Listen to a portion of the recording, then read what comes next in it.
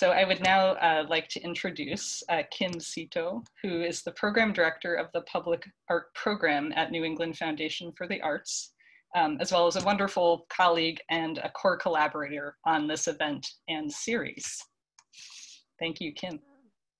Thanks, Emma. As Emma mentioned, I'm Kim Zito, Program Director for Public Art at the New England Foundation for the Arts. And for those who might not be familiar with NEFA, NEFA is one of our 6 regional arts agencies across the US, and we work in partnership with the National Endowment for the Arts, our state arts agencies here in New England, and private foundations to invest in artists and communities, foster equitable access to the arts in New England and across our nation. And you can always learn more at our website, nefa.org.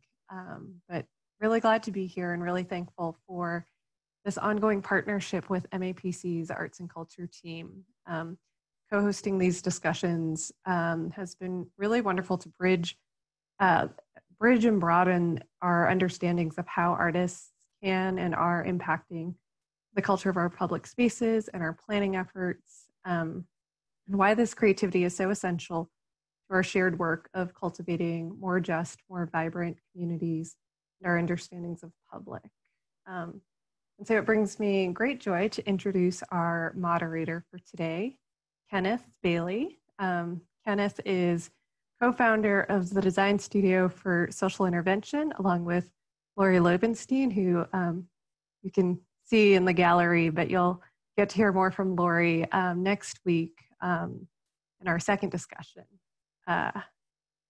Kenneth has over 3 decades of experience in community practice and brings a unique perspective on the ethics of design in relation to community engagement, the arts, and cultural action. Kenneth, along with Lori, have introduced me to the concept of spatial justice and helped me to question how public art can play a role in making the normal strange, rather than perpetuating the norms that reinforce a variety of injustices in our public spaces. And with that said, I'd like to hand the virtual mic, over to my co-conspirator and trusted friend in this work, Kenneth Bailey. And he's going to lead us in this discussion today about spatial justice and planning for more welcoming and public spaces.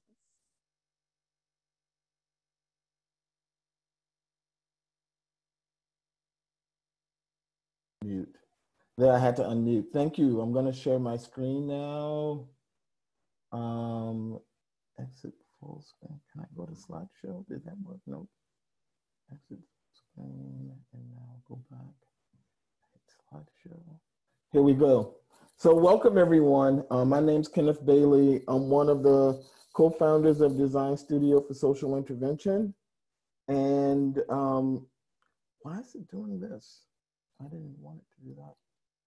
And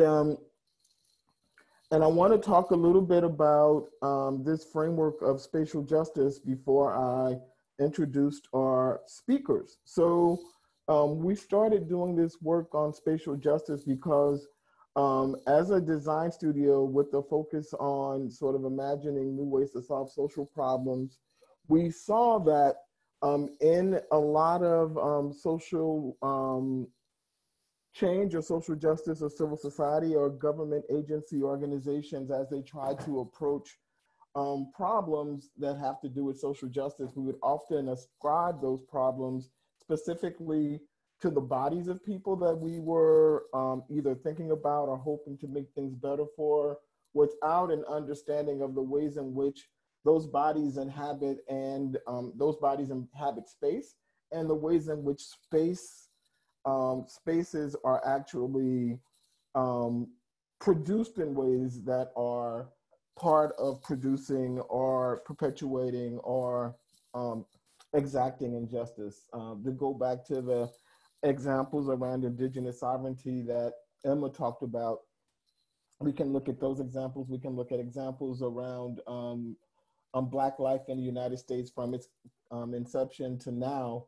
Both of those communities, Black and indigenous communities, have had to not just deal with injustices along their bodies, they've also had to deal with injustices inside of their spaces, from having land taken from you, from being taken from land into another place. So this idea of spatial justice really is about recognizing that space is an aspect of the perpetuation of justice and injustice, and that if we want to create social justice, we have to understand how it actually operates inside of space.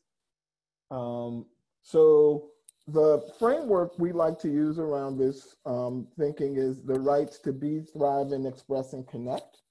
The rights to be, thrive. Oh, I have it? Oh, thank you, Lori. I thought I did share it. View. Preview. Let me go back to some. Sorry, I thought I had shared my screen. Lori just told me I didn't. That's why I get the big bucks. Zoom Start with a share screen, green share screen at the bottom. Do you see that? There we go. Did it work this time? Share. There we go. And now back to preview. And now back to slideshow. Thank you, Lori. So one of the, oh, it's still doing that. So one of the things we like to think about with this framework around rights to be, thrive, express, and connect is, particularly as we're thinking about cities and towns, one of the ways spatial justice or spatial injustice shows up is in who we imagine is our primary public or our desired public.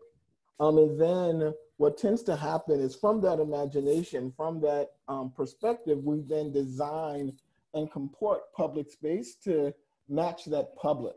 And often that public are not the publics that we were just talking about in terms of indigenous communities or Black communities or other communities of color. They're often sort of what we conceive of as American publics, which then functions as a kind of default for who we imagine as white, which then means that we shape public space to really match one category of people that we've imagined, and we don't necessarily then comport space to match the multiple communities that need to occupy and share it.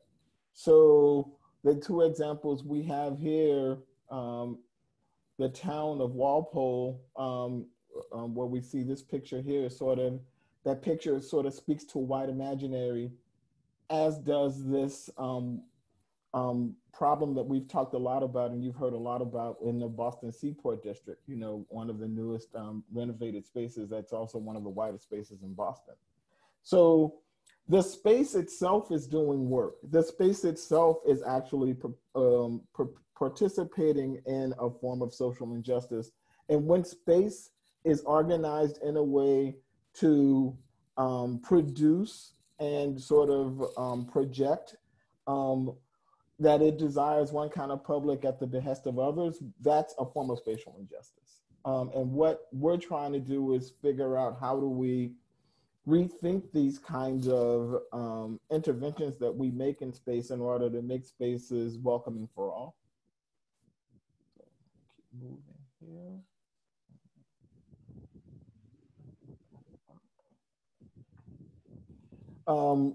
Again, who gets to thrive in space? And one of the things we also have to think about when we're talking about thriving is who actually gets to exist and be and get to go home and afford to be in space, and also who gets to economically and culturally thrive. And again, we see sort of a reflection back to the programming of public spaces that imagine a kind of user and at the behest of other users, and the sort of new development regimes we are experiencing across Boston and across the United States, where we're building,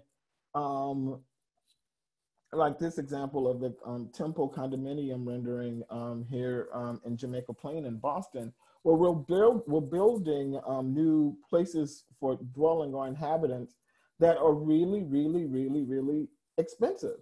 Which then has a class dimension to who gets to actually find a place to live in a city like Boston, in a city surrounding Boston. So this idea of who gets to dwell, who gets to reap economic benefit or cultural benefit, who gets to thrive in a space is also another dimension of spatial justice. Who gets to be in public space?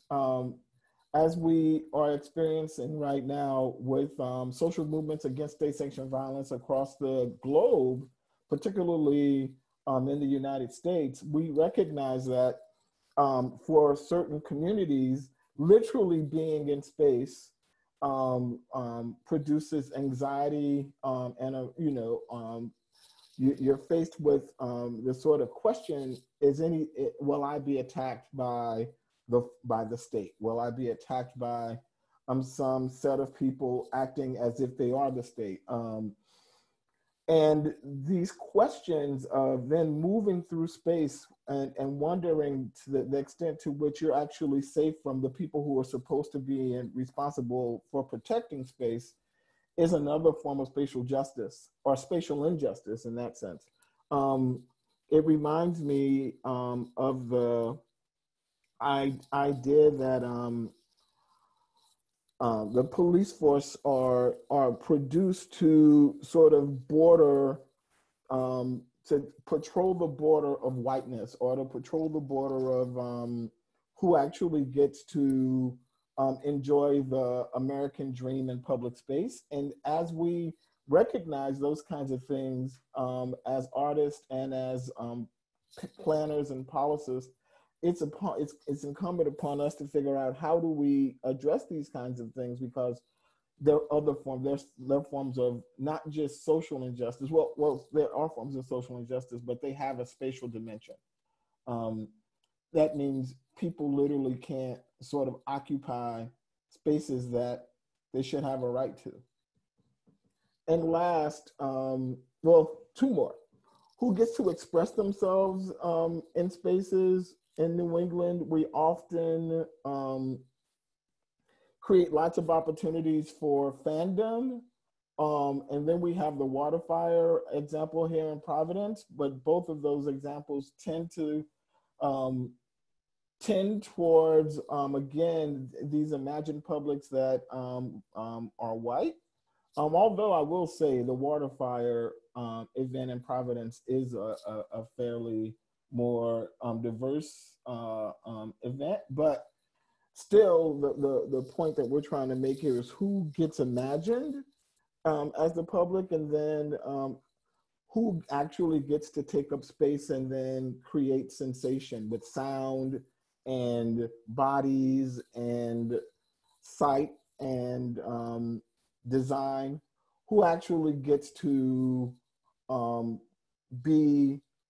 enjoy themselves in large crowds in spaces without having to worry about being in space and being policed or somehow threatened by other regimes. And another way you can look at this question here is, what public and private infrastructures then comport themselves to afford these kind of communities the right to express themselves?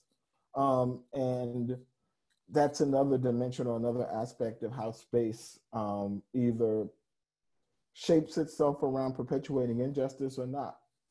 And then last, transportation and connecting. Is it easy for you to get from where you live to where you might try to work, or to visit your friends, or to visit loved ones, or to visit green spaces? Or do you have access to internet? These questions of who gets to connect and how are also ways in which the space itself is enmeshed in forms of justice or injustice. I can think for myself. Now living in Dorchester, it's much harder for me to get access to groceries than it was when I lived in JP, just 3 miles from where I used to live.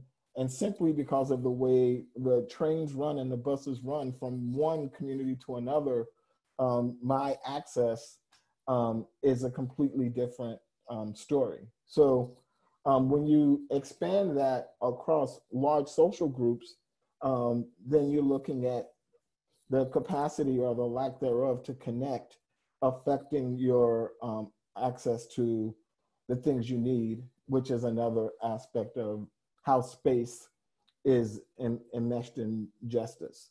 So we wanted to just quickly give you that overview to have a sense of how spatial justice operates and to get a sense of what we mean by spatial justice. I also want to do a plug. If you're interested in these ideas of spatial justice and want to read more about it, we have a magazine that we did called Spatial Justice 2.0, which was based on the original paper we wrote, sort of looking at this frame around our rights to be, thrive, express, and connect. And I want to pick on Molly and Anthony because they both are somewhat featured in the zine. Anthony's colleagues wrote a piece on sound, and we still stuck him in, even though he wasn't one of the authors. We just love him. And Molly, with University of Orange, also wrote one of our articles for Spatial Justice 2.0. And now, and so I just wanted to give you all that reference to say that if you want to read more about these ideas, that's a good resource. And I want to get out of this now. Close this. And to get out of screen share, do I just hit new share or did you guys pull me out of it already? You hit stop share. Oh, I did? No, you need to, but I can also. I need, hit stop share. I just did. I did that. Great. And now, thank you guys. You would think that I've never driven a Zoom. I have to drive Zooms all the time, but they always confuse me. But I want to introduce both Anthony-Romero and Molly Kaufman. Molly is an urbanist, a journalist, a good friend, and she is one of the directors of University of Orange, a Free People's University that's really focused on urbanism and placemaking from the bottom up. It's looking at how do you engage residents and communities in the work of doing urbanism. And Anthony is a local artist, a dear friend, and a professor at Tufts Museum of Fine Arts, the School of the Museum of the Fine Arts, which is part of Tufts University now, and an amazing artist and a dear friend, and both are contributors to our resource on spatial justice as well. So I want to give Molly 7 to 10 minutes to talk about her perspectives on spatial justice and development, and then turn it over to Anthony to do the same thing. And then we're gonna give you an opportunity to talk in groups about what we've all said. So Molly, I'm gonna pass it over to you. Great. Is my audio okay? Okay. We can hear you. So much. Okay, great. Lori is actually going to share my slides because I had a really strange computer meltdown just before this started. My computer, when it stopped ringing, so if anyone knows what that's about, you can hit me up in the chat and help me fix it. But Lori is a really good friend and colleague, and I shared my slides with her, and we all know, if you know Lori, that she'll handle business for you. So as Kenny said, I am from the University of Orange. Actually, I have observed that 2 of my colleagues from U of L, Aubrey Murdoch and Newport Chowdhury, are also on this Zoom. So if either of you feels like jumping in at any time, please feel free, or hop on the Zoom. So we are, actually I love being introduced by Kenny because he did such a nice job talking a bit about our work. But as he said, we're a free school and an urbanism school. We're based in Orange, New Jersey. So not New England, but I think as you'll see, we really are gonna share struggles and be able to really exchange solutions and ideas. We offer free courses that are in a variety of subjects. We have a lot of volunteer teachers, so it's kind of whatever people want to teach. Since the pandemic, for example, we've had reading groups, bird watching classes, a guitar class from around the world.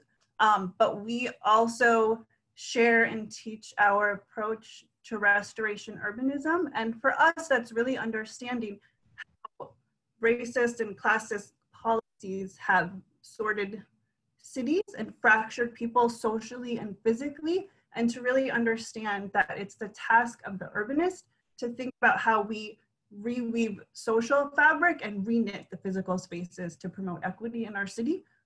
So that's a little, so that's a little bit about who we are.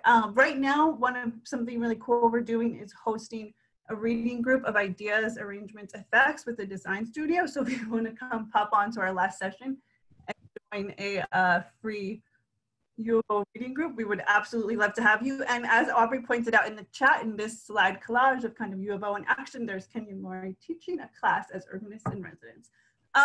So this is some of what's been on our mind when we're thinking about this question of spatial justice and making welcoming public spaces. Can we see the next slide? So this is a recent study about parks in New York City by the Trust for Public Land. And I heard these numbers reported on NPR, and then I had to go look them up so that I could see them. And as you can see, it says that the average park size in New York City is 0.4 acres in poor neighborhoods versus 14 acres in wealthy neighborhoods. The average park size is 7.9 acres in predominantly Black neighborhoods versus 29.8 acres in predominantly white neighborhoods.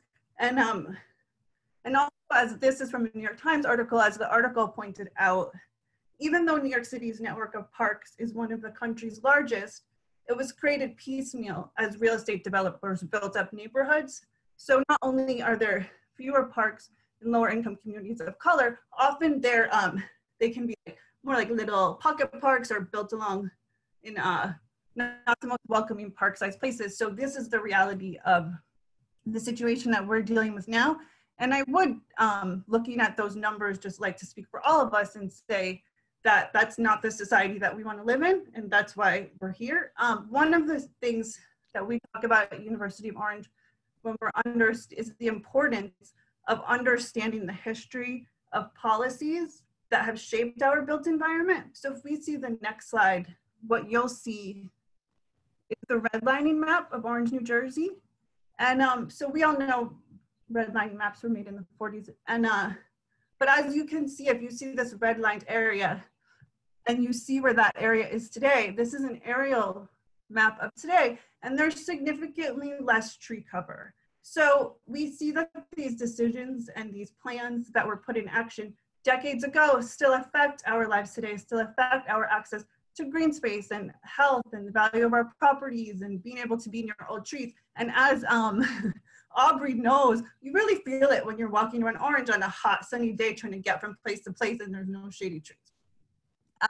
So next slide, please. So this is some of the themes and principles that we wanted to share with you today. One is that if we're thinking about making welcoming public spaces, we have to advocate for people's right to stay, and we have to say, stop displacement. My mother is Mindy Fulilove. She wrote a book, some of you might know it, it's called Root Shock. I have it here, because I'm my mother's daughter, so I have to say this as one of our themes. But she wrote a book called Root Shock, How Tearing Up City Neighborhoods Hurts America and What We Can Do About It. And she interviewed people decades after they lost their neighborhoods to urban renewal to understand what that loss meant. And the losses that people suffer when they lose their neighborhoods and they lose those societal connections are social, but also wealth, and it undermines people's health in such a severe way, and it undermines our whole society. And we have to just say that when we're planning and thinking about the future of our neighborhoods and the future of our cities, displacement is not okay. It's never okay. There's a lot of themes in planning to say, like, I mean, we all know Robert Moses, like, you break a few eggs to make an omelet. We can't have that anymore. We just have to say no. I personally was recently gentrified out of the neighborhood where I lived for 12 years. So obviously I'm processing what that means, right? But I think that we have to hold this really, really deeply and profoundly. As a colleague just shared this metaphor the other day, that it's like when you break a glass in the kitchen and then you sweep it up, you see all those broken shards, right? But then a few days later, you find shards in the living room. And so it's like, maybe we don't see what's happening to the people who are displaced because they're not there, but the destruction is being done. And so we just are gonna say no to that. And this photo is by a dear colleague and friend and mentor of U of O, Dominic Molden, who's really documenting people's struggles to fight for their neighborhoods around the world. Next slide, please. So next is this idea. One thing I really love about working with Kenny and Lori in the design studio is that they're always pushing us to push the boundaries of how we're thinking about and defining what public means and public space. So at U of O, we had the real honor of working with Kenny and Lori and Aya to write this guide on horizontal development versus vertical development, and really dig in to what does it mean to plan for people and not just thinking about profit as your bottom line. So we were thinking through, what are the characteristics of horizontal development, and looking at these great case studies. And we had this really great idea that we would analyze the new master plan for the city of Orange using the horizontal development framework.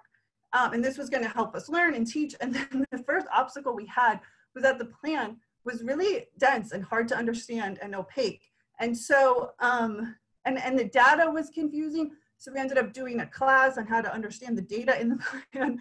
And so eventually we were really able to dig into it. But it's really making us think about how we think about the information we share as a form of public space.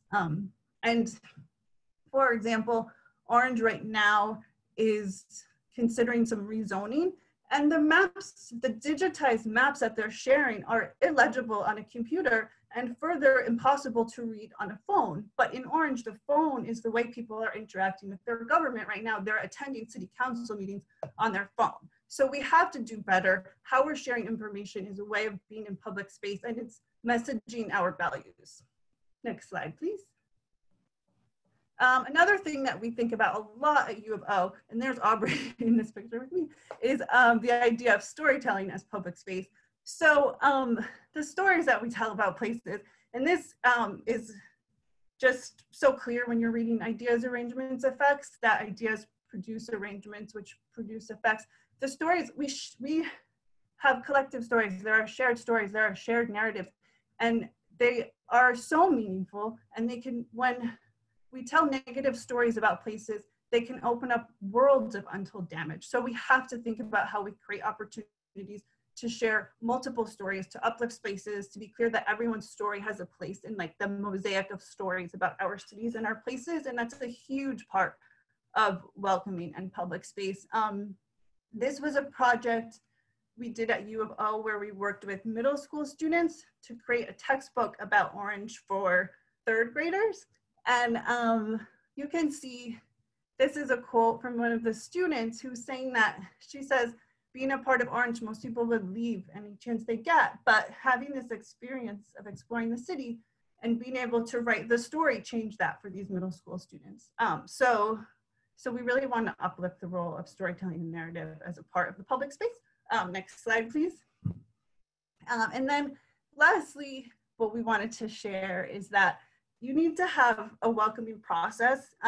One of our dear colleagues who actually introduced me to the design studio, Kiara Nagel, who's a really fantastic organizer, she really has taught me so much about the belief that you have to enact what you're organizing for as you're doing it. So if you want to have an event about a thing, like your process to build up to that event has to embody the thing. So if you're doing something for youth and there's not youth at the table, like what are you doing? So it's like, and she always talks a lot about, are you making an elegant invitation? So we really adopted that at University of Orange. If we're having an event, if we're inviting people to a community meeting, is this invitation elegant? You know, and how does each stage of the process, including how we meet with each other as colleagues, how is each stage of the process emulating the result that we want to see?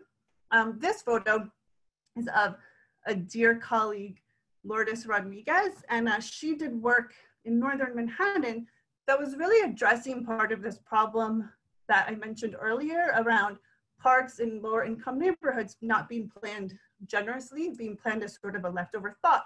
So there was this really interesting series of parks along a cliff, and a bunch of colleagues at the Mailman School of Public Health at Columbia had the idea to think about creating a hiking trail connecting these parks. At the time, the parks had been very, very disinvested, but they were also this really amazing resource for communities. So Lourdes decided that as they were thinking about the ways they could reconnect the neighborhood to the parks and be programming the parks, that she would just basically have all of her meetings in the parks. And she adopted a practice of walking meetings. And I'm just going to read to you what she said about that. One of the challenges faced was the disconnection between the perception people had of many of the spaces we were talking about and the reality. For many longtime residents who had lived through the 1985 to 1995 violence epidemic in Northern Manhattan, parts of our parks were scary spaces to avoid at all costs. The periphery was safe, but venturing in was not encouraged. The reality was that despite the work that remained, fixing stairs, opening access points, many efforts already in place were not visible. For example, some newly paved trails went unhiked. A lot of the debris from the time the parks were informal junkyards had been cleared, but not many people knew. So she talks about having walking meetings as a way to engage people in storytelling and just being in the space. And at the end, she says, we were also able to promote falling in love. When you fall in love with a place, you long for it and want to visit it. You also fight for it and become involved in making it better, leading to genuine and sustainable community mobilization. So I will leave you with that. Thank you so much. And thank you so much, Lori. I really appreciate it. Thanks, Molly. We're going to switch from Molly over to Anthony. Yeah, thanks. Kenny, you're kind of, you're in my field of view. So if you want to give me like a 2-minute sort of situation when I'm coming close to the end. Yes. That'd be helpful. I don't have any slides. I don't have a presentation. I'm going to try to catch a wave and then hopefully we can ride that vibe together. But first, I want to say thank you for the invitation. And I want to thank Emma and Kenny for grounding us in the way that they did. There's some familiar faces and names on this call. So, so I feel held by that familiarity and that relation. And I want to thank you all. And some of you all may have heard this in other calls, but what I appreciate about the grounding is that it is both, that it attempts to resist both a white supremacist demand that we forget and the settler demand to be removed, right? Settler colonialism and all of its manifestations is always about a kind of removal, whether that's through cultural genocide or death. And so I think any opportunity for us to resist removal by way of remembering and kind of memorializing our relation and our being with human and non-human kind is always a good place to start. So my name is Anthony. I'm an artist. I think of my work as being primarily situated within performance. And for me, what that means is that I'm primarily concerned with what things do, with what kinds of effects that doing has on the world, and the ways in which those effects get consolidated to forms, impressions of things. And I think it's probably that proclivity that leads me to Kenny and Lori's thinking around ideas, arrangements, and effects. So I grew up brown and working class in a small town environment in the Texas Hill Country. and am, by all accounts, a border subject, right? Which is that I am a byproduct of the securitized and militarized and sometimes migrant border state. And I think that also kind of informs my thinking in many ways in terms of not only ideas of intercultural exchange in public space, but also you know, what I know to be true in terms of the flexibility of these kind of in-between spaces, right, of the interstitial. But before I get too far ahead of myself, one, because Kenny asked in the framing that I speak a little bit about how I think about artists' role in the public space, but also how artists kind of interact with municipalities through my own work. And one way is that, you know, I think artists, because we operate most of the time in the realm of producing imaginaries, you know, and again, because I'm a performance person, I think not just about the production of that imaginary, but about how we then enact those imaginaries. So another way to say that would be that, you know, when I talk to my students, I tell them that, you know, in art school, we are thinking constantly about materials and forms. Sometimes those materials are paint and canvas and the form is the picture. Sometimes it's clay and fire and the form is the pot or the vessel. And I think for those of us who participate as artists in the public realm, in civic engagement, in community engagement, the materials that we think about are not only people in space and time. Of course, that would be true. That's why we're here now. But also how policy, how planning, how local governments, how all of these things become materials to produce the form of a neighborhood or the form of a city, a state, a nation, etc. Which is maybe just a way to kind of circle back to Kenny's thinking and framing out of this idea of spatial justice and in the ways in which the spaces that we interact with on a daily basis have been produced for us by people who maybe have never been to those spaces, right? By people who made decisions based on data, based on profit, based on presuppositions, based on ideas about how people should move, how they should gather or not. And then therefore arranged our lives in such a way. And some of this, I think for me, you know, I maybe would have a different perspective 6 months ago, but at this particular moment, you know, and again, kind of following Kenny and Lori's thinking and a really great text of Social Justice in a Time of Social Distancing, which they wrote. So if you haven't read that, I would encourage you all to do that. Because I think really one of the things that we're wrestling with at this precise moment is the new social arrangements which have been brought on by a global health crisis on the one hand and by rebellion and insurgency on the other. This is not to say that these things didn't exist prior to this year or prior to 2016. It's simply to say that many things which, you know, certainly for most folks of color of a certain class status, many things that we would know to be true from our life experiences are now true to a broader public or have now been unveiled. And so the ways in which our lives are designed and kind of preconditioned by ideas is certainly part of how we think and probably try not to move through the world at this moment.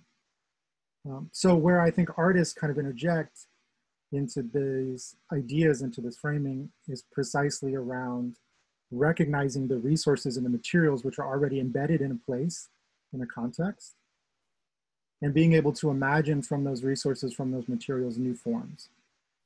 You know, and I think that we don't produce those imaginaries on our own, right? We produce those imaginaries through sociality, through collectivity, through mutuality, through relation. And I think that where I've come to think of that process, or where I've come to call that process, what I've come to call that process now is a kind of relational homemaking.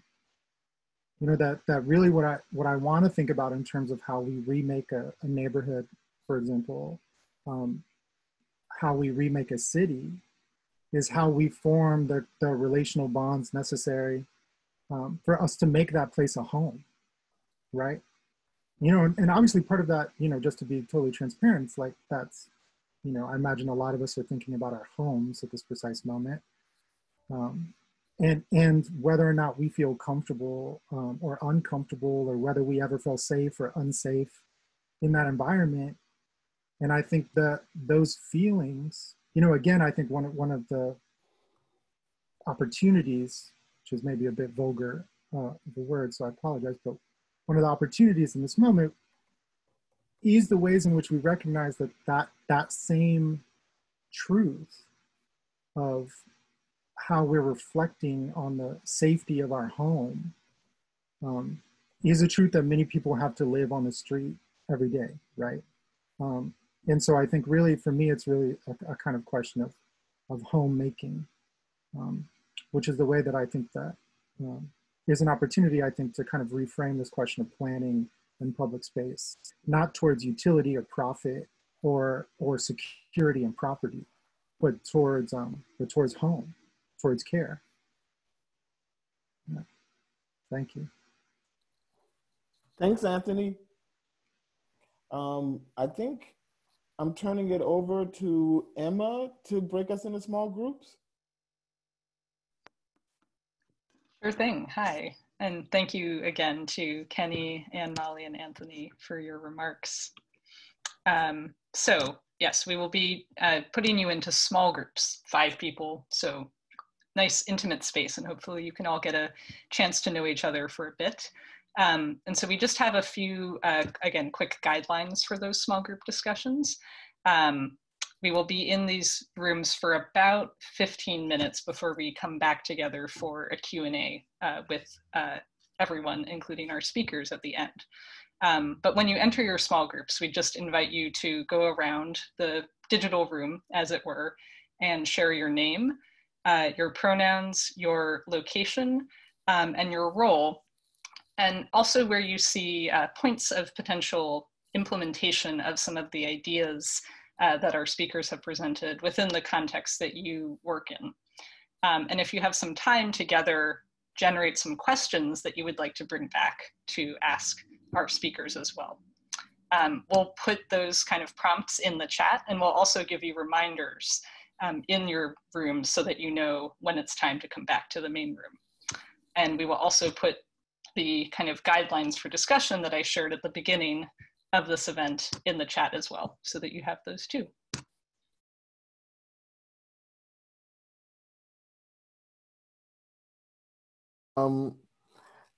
Let's have Q&A put in the stack, and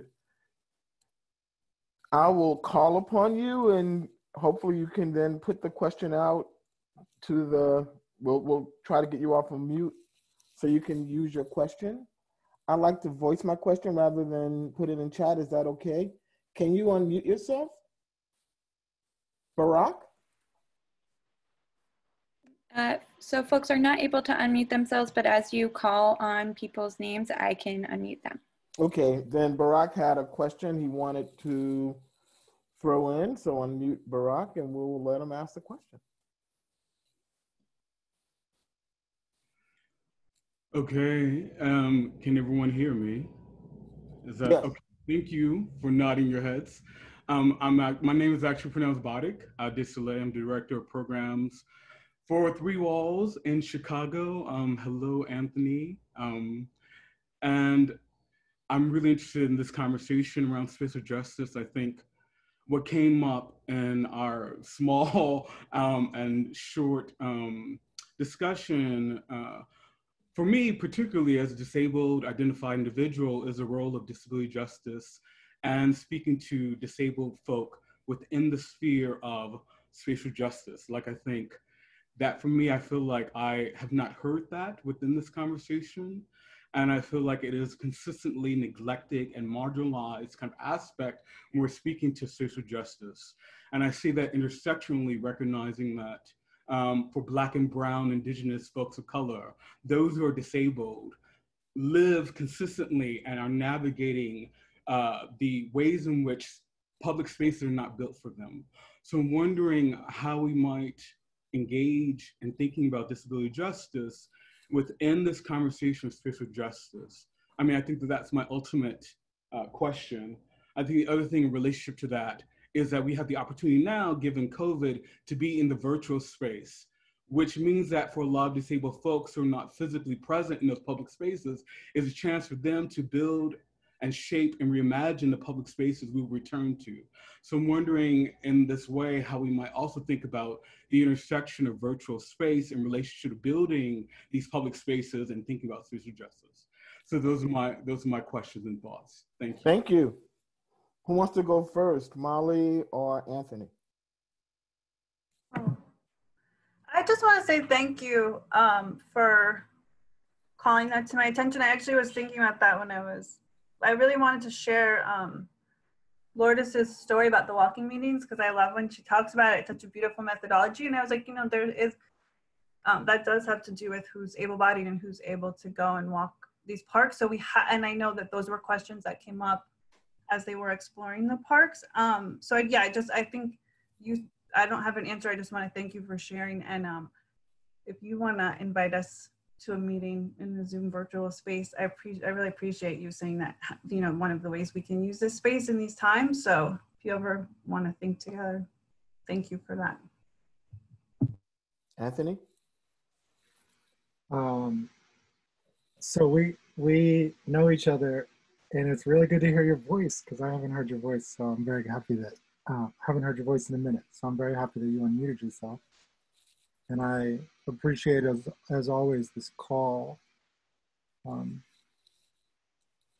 I think this, for me, foregrounds this question of care. You know, and I think that there's a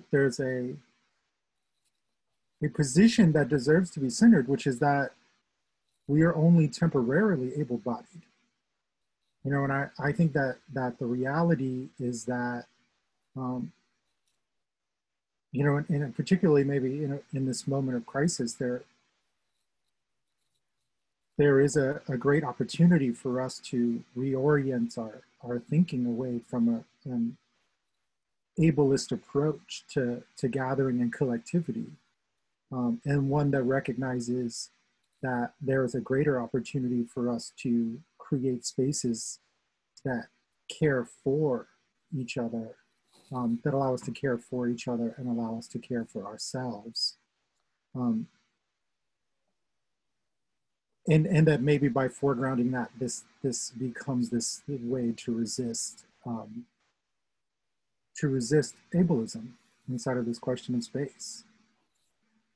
But I also love this opportunity of the virtual space. I mean, I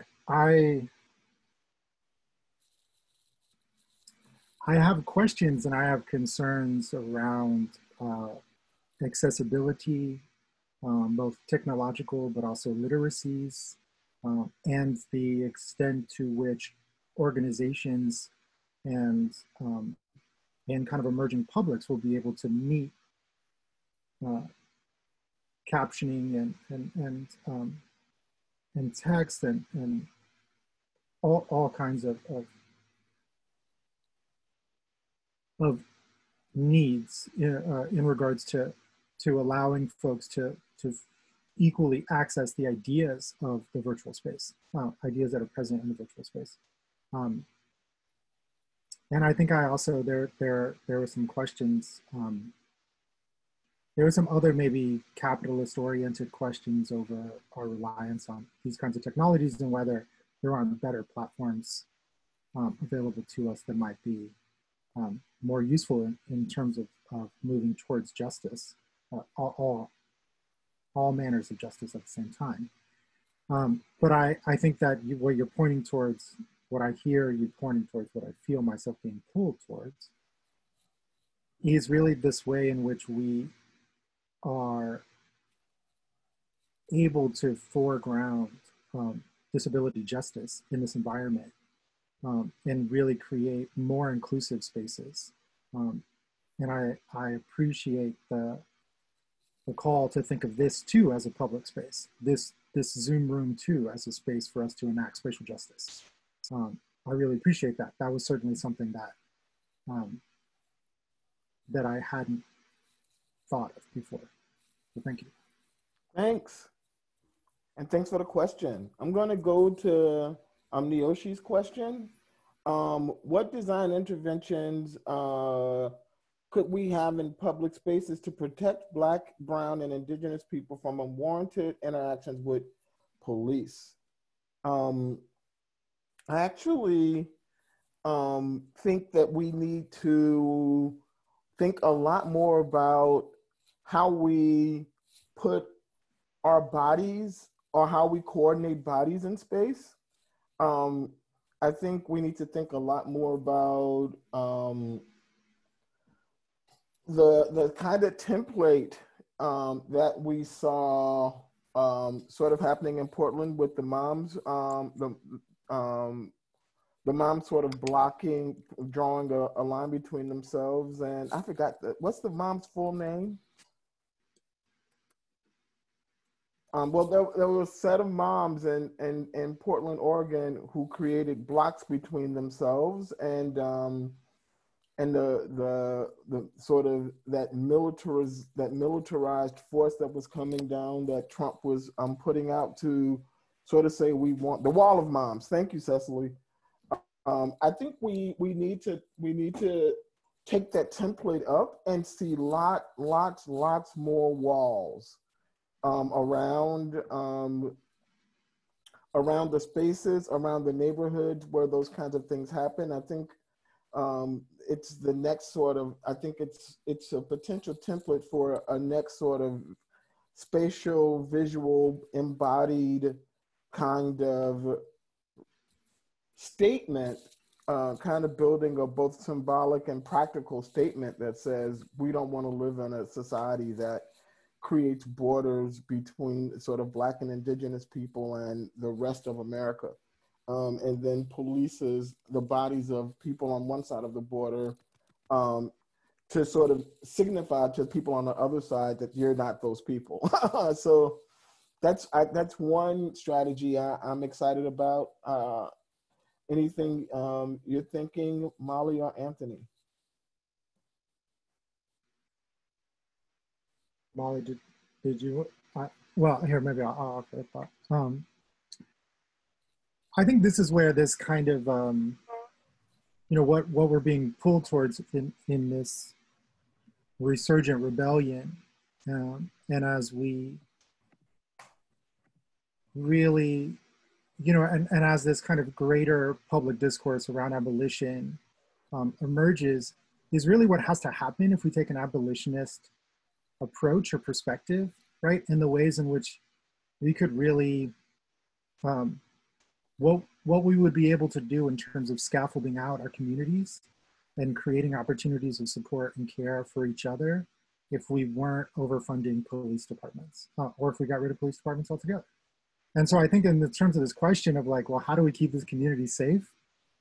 Which I think is related to the first question, in the sense that like, we could, like, let's say in the city of Chicago, for example, and I'm just using that as an example because I most recently saw these numbers.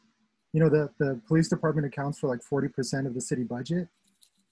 What we could do if we freed up that amount of money is like, put in better crosswalks, put in better ramps, widen sidewalks. We could create mental health centers. We could invest in public school systems. We could create opportunities for, Black, Brown, Indigenous communities of color, create after school programs. We could do a lot of things. And so I think in terms of like, how do we, this question of policing and safety, for me really is a question of like, if we were to recenter these communities, as opposed to centering property, what could we do? And how could we keep each other safe? if we thought about our relation to each other differently. And Michelle La Poetica Richardson has a hand up. So can somebody unmute Michelle so Michelle can ask a question?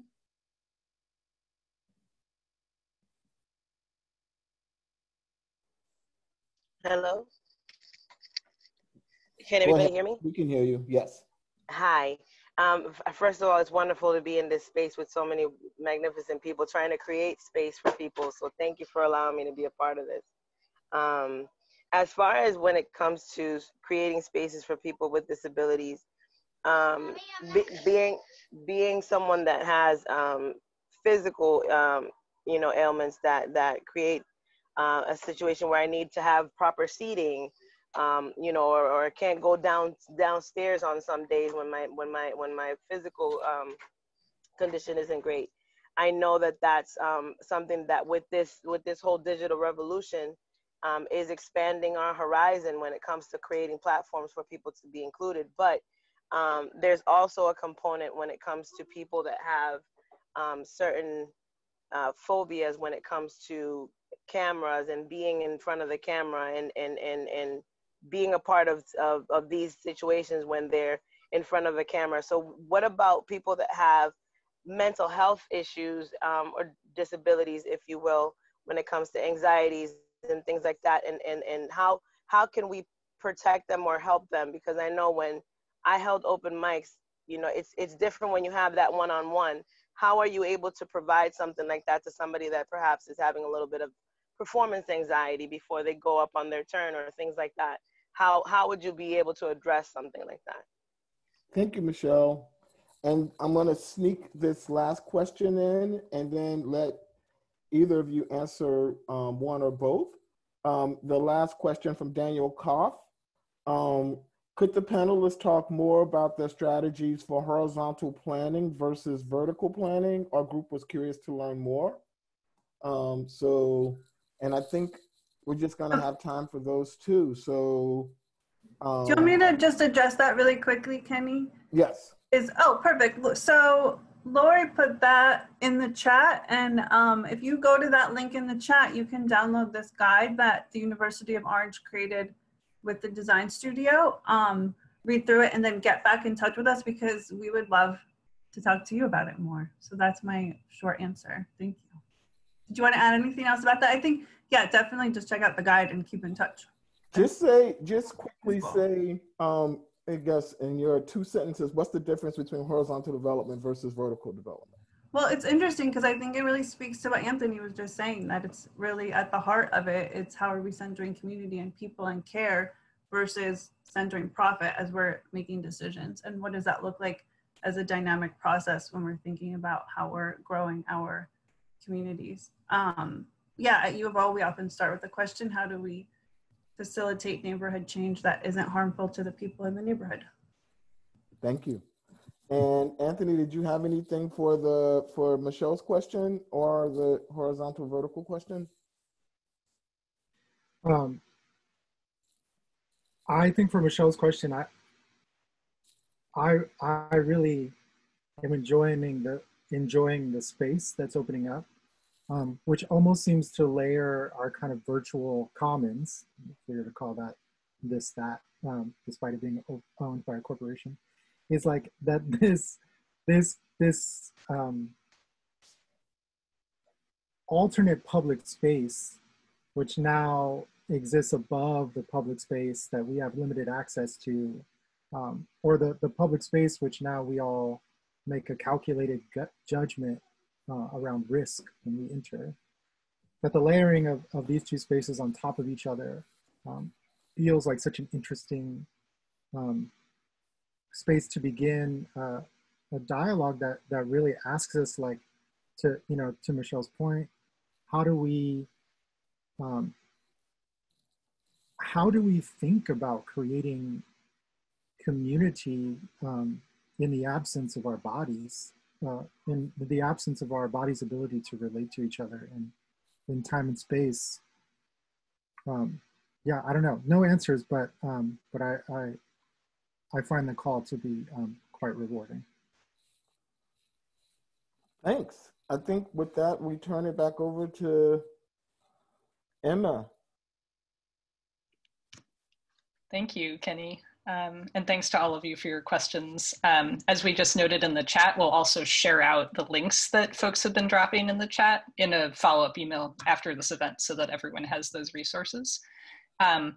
I actually would love to just quickly hand it off to Kim to make some quick closing remarks. So I will. Thanks, Emma, and big thank you to Kenny and Anthony and Molly for leading today's conversation. Really appreciated it, and thanks for opening up the dialogue, and can't wait to continue it over the next 2 weeks. I'll do one last shameless plug for the new book. I know it's appearing on your screen backwards, but it's a beautiful publication, and you can buy it on the DS4SI website. So that's my shameless plug for this book. It's real. It's hard, an actual book, and not just looking at a screen. Although you can read it on the screen. I almost forgot what I was supposed to do with the wrap up. Big thank you, and yes, thanks. I was just going to do a quick plug for our new grant opportunities, and talking a lot with Kenny and Lori about spatial justice and public art. We decided in the midst of this pandemic to launch 2 new grant opportunities, and they're really focused on this idea of who has the right to be, thrive, express, and connect in public spaces, and how can and does public art help facilitate greater spatial justice. So the first grant is a collective imagination for spatial justice opportunity, and this is really for doing that work of imagination. Kenny started us off with some visuals about spaces that exemplify the white imaginary. How do we diversify our imagination of what public space looks like? So this supports teams of artists, creatives, culture bearers, cultural organizers, and community-based collaborators to do this important work of imagining public art that fosters and contributes to more just futures and more just public spaces and public culture. You can learn more at the URL right on that slide. It's NIFA.org/imagine spatial justice. And then our other grant opportunity is Public Art for Spatial Justice.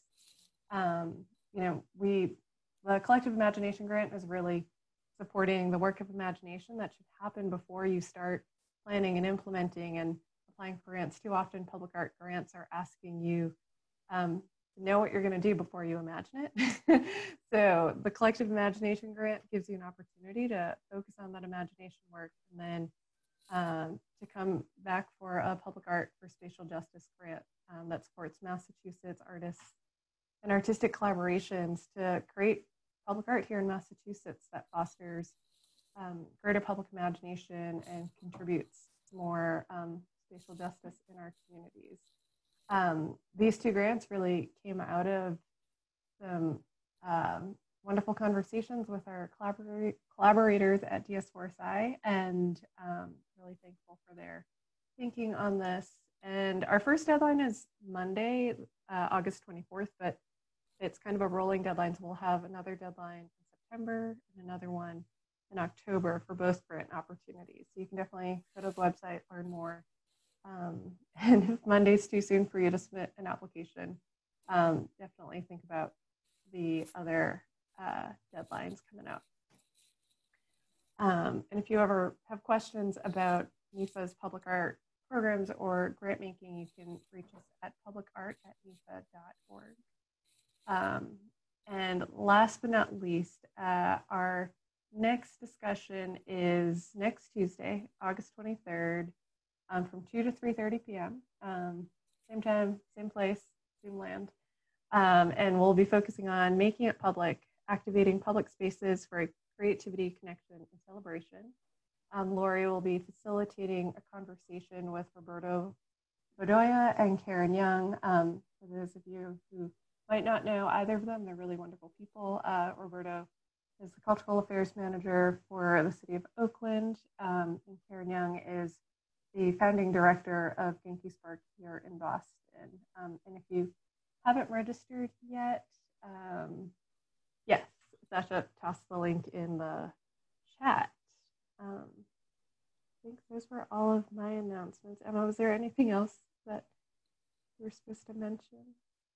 We're good. Awesome. Well, thank you all so much for joining us this afternoon. And we hope to see you next week. Thank you. Thank you all. Thank you all again for joining us.